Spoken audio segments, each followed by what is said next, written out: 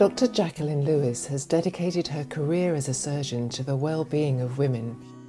She's on a mission to help women of all ages feel better about themselves with highly personalised care and the kind of empathy that comes from someone who truly understands what you're going through.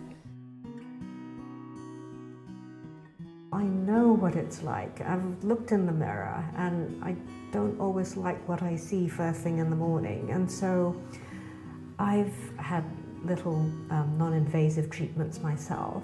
I've found them really effective, and I want to share these techniques with other women.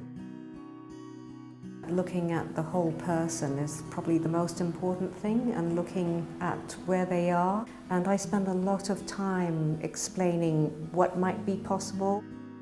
Using her skill and knowledge as a surgeon, she offers effective, non-invasive rejuvenation techniques for the face and body, and innovative solutions for symptoms of menopause, alongside surgical options including breast enhancements and reductions.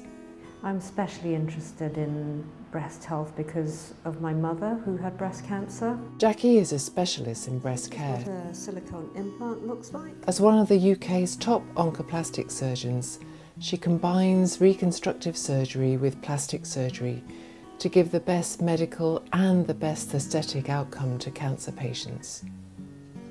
She takes pride in her ability to keep up to date with new treatments and to help develop new techniques through clinical trials and testing.